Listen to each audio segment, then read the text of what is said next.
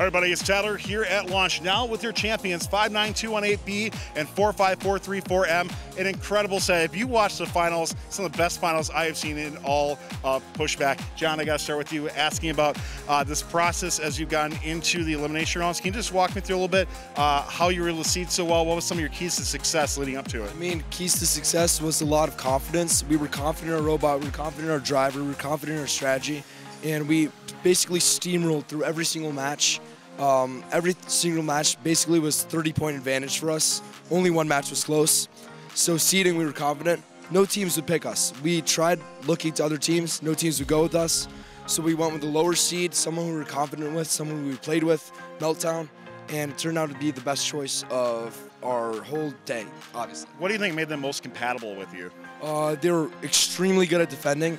They marketed themselves as good at offense, but I saw immediately they're great at defending, great driver, and their autonomous complemented ours perfectly. They have a massive right side on. We have a massive left side on, so that perfectly complemented each other. You guys pretty much dominated your playoff run into finals, right? So a lot of great success for that. What was some of the strategy like and discussions leading into finals, like in round of 16, quarters, and semis? It was mainly a 2v1 strategy, but we realized very soon we were able to get both top goals, so we started staying more to 2 top goal strategy and only branching out when we needed to.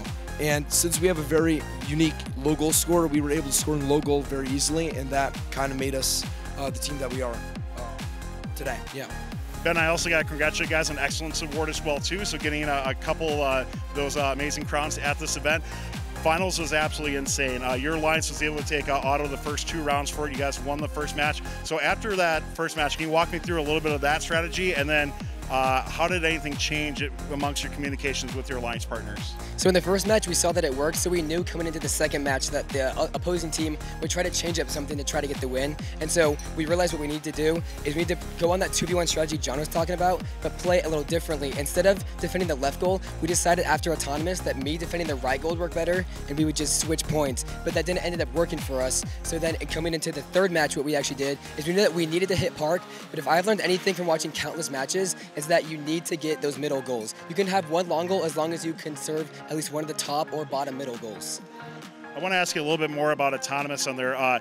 It was interesting to watch where you saw the other alliances seem to score in the middle goal first, and you guys were able to come in afterwards a lot of times and push that back out.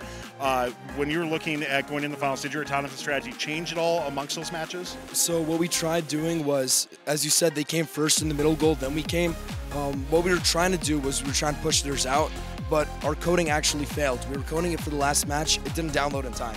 Raj here was actually coding it as we speak, but then we realized we don't have enough time. We're gonna have to wing it. We lost Auton.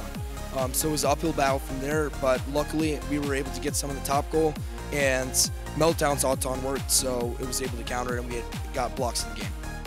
In that finals 3 match, we saw so much back and forth between control of the zones. What were some of the communications like between your 2 teams on when you're going to go for a long goal or a mid goal or anything like that?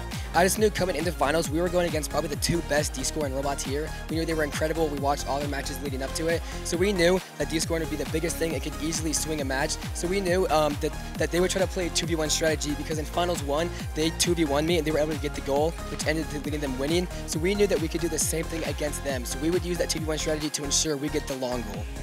Last thing I want to ask you is, at the end of Finals 3, there's a lot of communications amongst the referees and that sort of thing. What was some of the information that you were getting on your alliance before you found out you got that victory?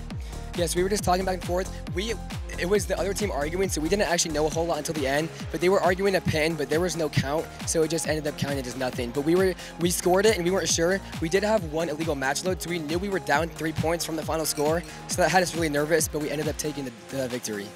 Well, both teams, congratulations on an incredible victory. We can't wait to see you both at VEX Worlds. Once again, these are your launch champions. We can't wait to see how they do throughout the rest of the year. Thanks, everybody. Thanks for watching. Don't forget to like, subscribe, and click the bell to stay up to date on future fun videos.